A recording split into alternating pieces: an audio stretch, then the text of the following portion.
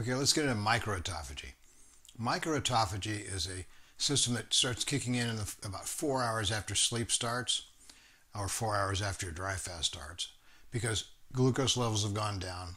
Specific proteins aren't suppressed, so they're being created to be able to merge lysosomes with cargo delivered to them. Microautophagy is also reliant on microsomes. The cool thing about microautophagy is it actually does some things that macro can't do. For instance, it can get up to the nuclear wall and start taking broken, damaged parts of the nucleus and throwing them in the lysosomes for degradation so it can repair itself.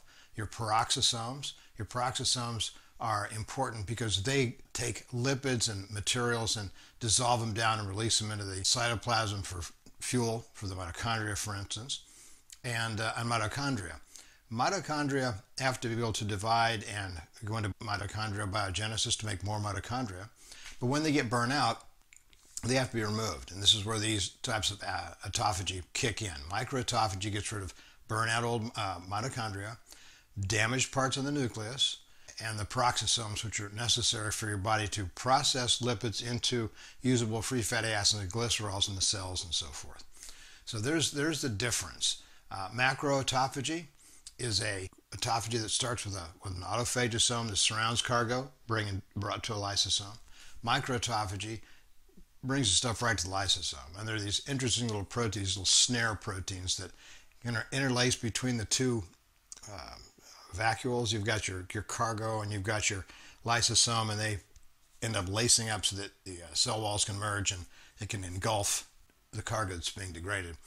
So macroautophagy, microautophagy, again, it's around 8 hours before you start getting into microautophagy because it takes a long time for the glucose content in the cell to go down far enough. It takes a long time for these little carrier and messenger proteins and signaling proteins to be constructed by the nucleus to be able to activate this type of autophagy. The last one to get kicked on is around 10 hours later, which is chaperone-mediated autophagy, which is why people like to skip breakfast, because when you break fast, you break your fast. And when you do that, you kind of derail the whole ability to have chaperone-mediated autophagy. That's why sleep is so ineffective, because without chaperone-mediated autophagy, you can't get rid of the big problems inside your cells, the big broken and folded proteins that don't work and so forth and need to be taken out, and they just build up. If they build up enough, a cell can go senescent, which is why I take the Physitins. So if there are senescent cells, you just get rid of this stuff.